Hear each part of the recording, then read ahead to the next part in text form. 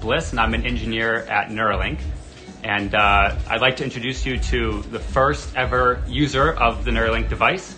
And I think you're my only telekinetic friend that I have. Yeah, I think so. Yeah, not many more of those out there. You want to introduce yourself? Yeah, my name's Nolan Arbaugh. I'm 29 years old. About 8 years ago, I was in kind of a freak diving accident and dislocated my C4, C5. So I'm a complete quadriplegic. So I'm paralyzed from below the shoulders. I have no sensation or movement below my level of injury, so below my shoulders.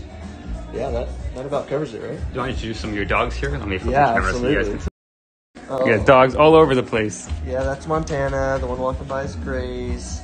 Gracie! Gracie, come here. Hi, Grace. How's it going, Gracie? Yeah.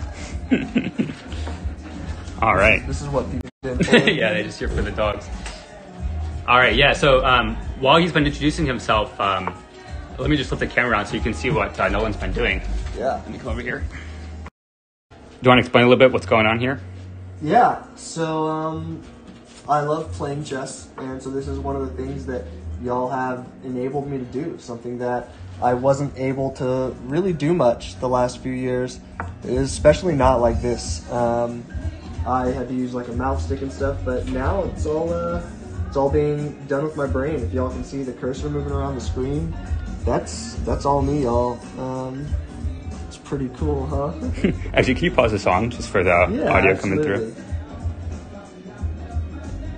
There we go. And that was also done with your brain? Yep. It's all brain power up there. Can you explain a little bit just to people who maybe don't have any context on this field or what's going on here? How are you able to actually move the cursor? Yeah, so we started out with trying out a few different things.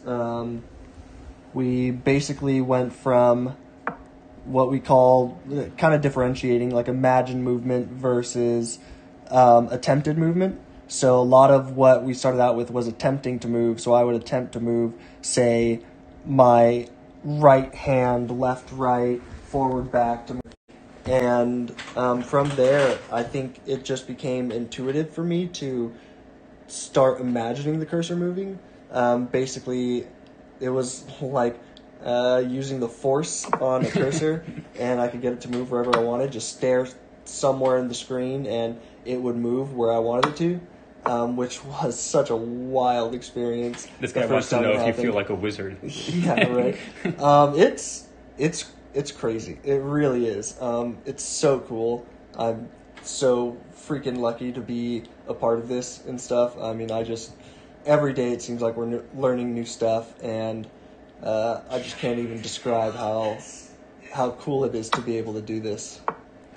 Do you want to briefly talk about a little bit, I guess, what have you been using this for outside of these sort of research sessions or when you're just playing chess? What are some other things you've been getting value from this from? Yeah, so one of the first times y'all gave me complete control over this, I actually stayed up until, I don't know, like 6 a.m. playing Civilization 6. It was worth it, I guess is the best way to put it.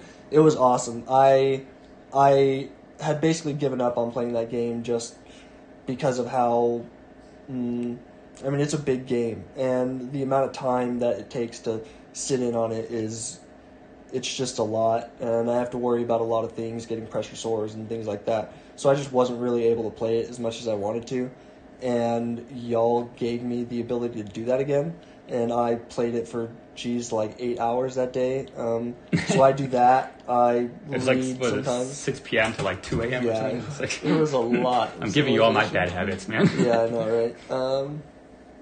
Yeah, it was awesome. So I did that. I read. I like learning languages. I'm learning like Japanese right now. I'm learning a bit of French.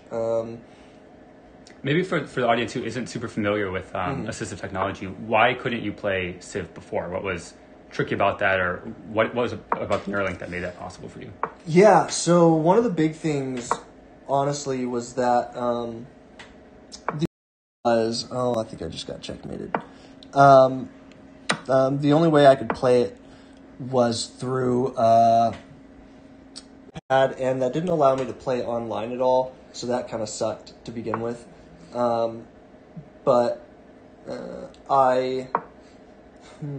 Would you play that like at 2 a.m. before, or what was the? Oh no, restriction there was no way. There was no way for me to do that.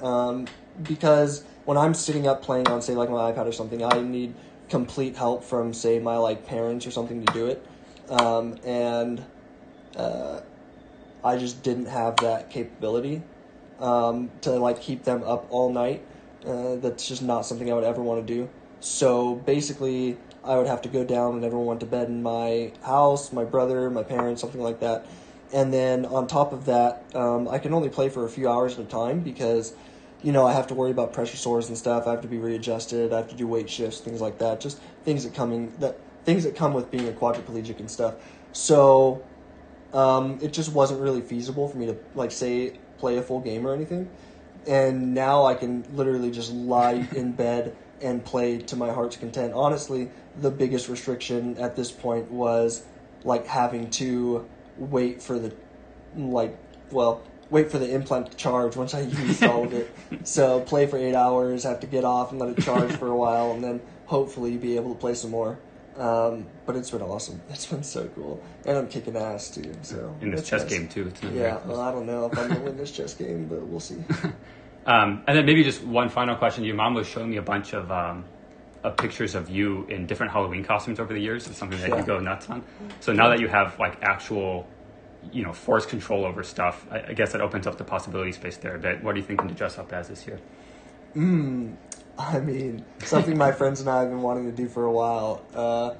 I think I'm going to be Professor X. I think that's pretty fitting. Not only because he's in a wheelchair, and I think that just obviously fits perfectly, but now I'm actually a telekinetic, basically. Yeah, and so it's going to be cool. It's going to be real cool. My friends and I are really excited about it. You're going to freak people out when you play trick or treat. I know, right? Okay, I think that's it for today. Anything else you wanted to add before signing off? We got more work to do. A lot to learn about the brain here. Yeah, I mean, it's not perfect. I would say that we have run into some issues. I don't want people to think that it is, like, this is the end of the journey. There's still a lot of work to be done. But it has already changed my life, and I think that people who are thinking about, saying, applying for the human trials or are thinking about, finding some way to help out with this, to, do your part. And that's the reason I got into it, was because I just wanted to help. I wanted to be a part of something that I feel like is going to change the world. I think, like, there's nothing to be afraid of with that. The surgery was super easy. I literally was released from the hospital a day later. I have no, like, cognitive impairments. Well, I guess none that were caused by the surgery. I beat you in chess like once, so Yeah. I do have a pretty good record in chess right now. As far as just like, but I just think that it's really awesome, and I want to thank Neuralink for doing this, for working hard every day to make this, a reality. I think that they are going to change the world. Be a part of it. So thanks, guys, and I'm looking forward to releasing some of the